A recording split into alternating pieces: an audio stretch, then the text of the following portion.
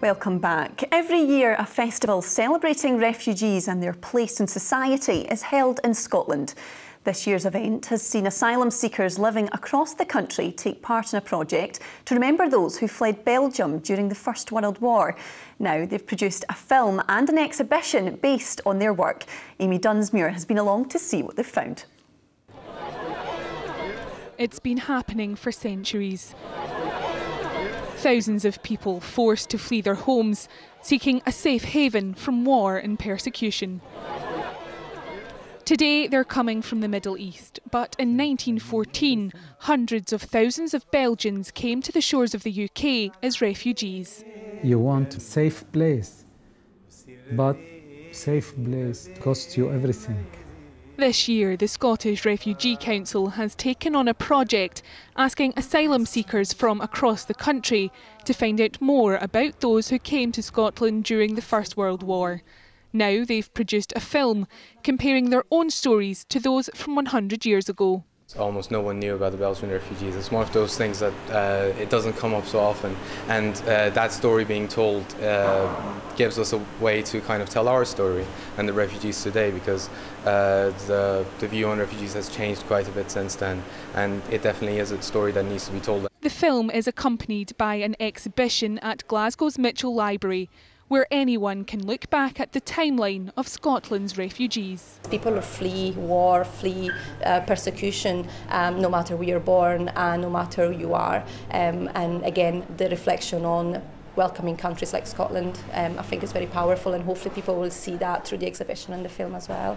One of the stories to feature in the exhibition is that of Edith Dixon. She was a Belgian national living in Scotland as war broke out, helping countless refugees make a new home in Scotland and winning a medal for her efforts. I did further research in our photo albums and discovered a photo of her as a nurse. And I'd always seen this photo and hadn't made the connection at all. She wasn't a nurse, but she nursed. She must have been like an auxiliary nurse. As people came in, the Belgian refugees came off the trains. She knew it was happening in Belgium and was there to help. The exhibition is open until the 26th of June, trying to encourage more of us to be like Edith and be there to help. Amy Dunsmuir, STV News. Well, let's find out more. Joining me now is Kojo Zangana, who's a heritage researcher, and Susie McKeever, who's the arts director from the Scottish Refugee Council. Kojo, coming to you first of all, it looks like a lot of work has gone into this exhibition project. Why did you think that this was a story that needed to be told?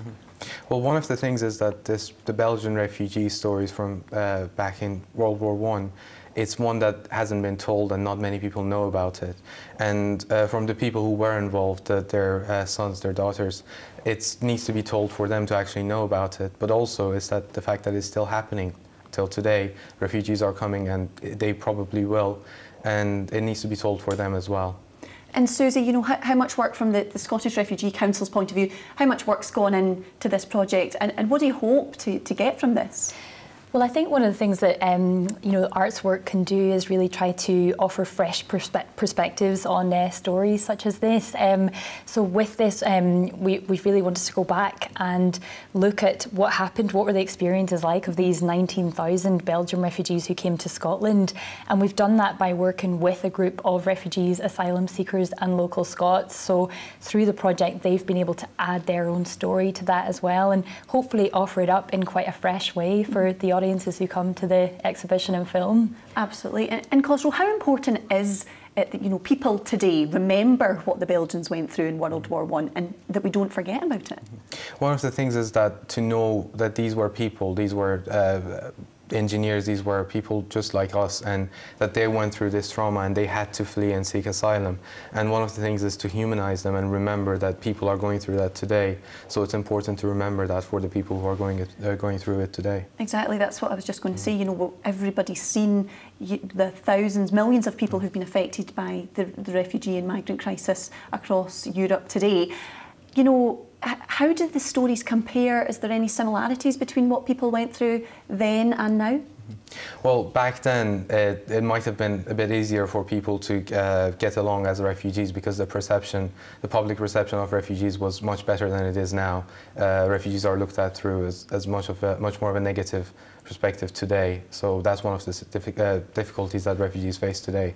Other than the similarities, that the story is pretty much similar. Exactly. Susie, I was just going to say to you there, is that what the Refugee Council has to do? It's all about trying to change people's attitudes as well, because some people do have this negative view of refugees. Absolutely. I mean, I think we are there to respond to those and challenge negative perceptions, but also to encourage people to welcome refugees, and we do that by raising their voices and telling their stories, which is one of the things that we're trying to do through this project. So hopefully people can get to know some refugees who are living in Scotland today and find out more about why they're here, and that might make people feel a little bit more empathy with what they've been through and everything they've had to leave behind in order to be here. Exactly.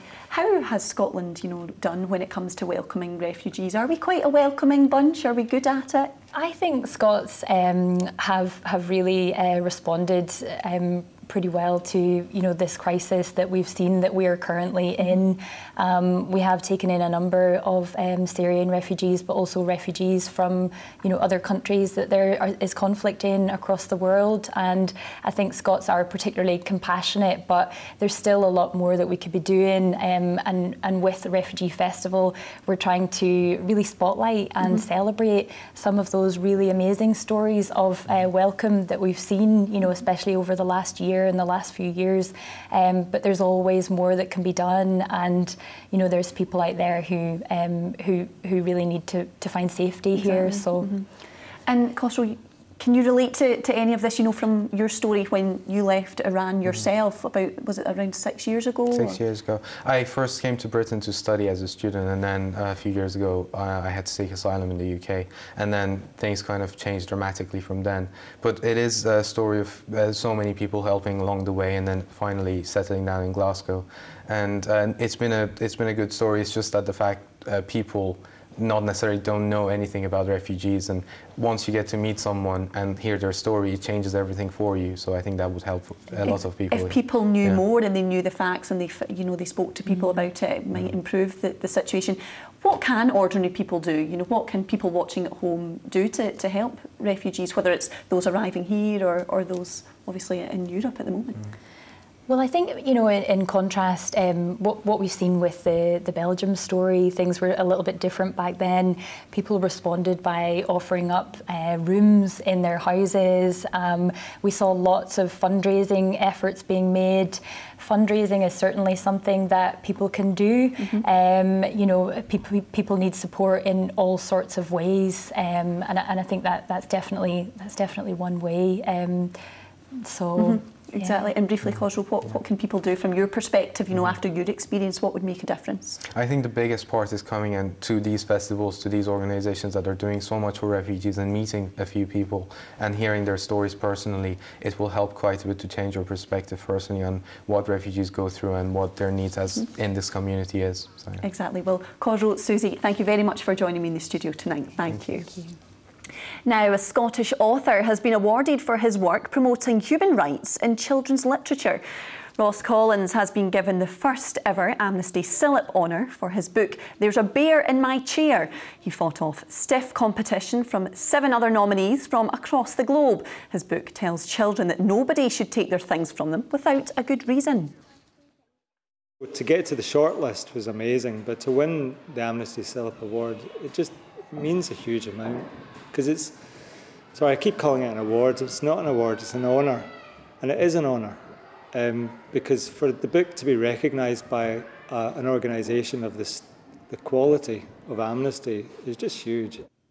Now remember, you can get in touch with us if there's a story you think we should know about or an issue you want us to highlight. You can contact our reporters by Facebook or Twitter and keep up to date on the STV News app. And that's it for the moment. From all of us here in the STV News team, do enjoy the rest of your evening. Thanks for joining us. Bye-bye.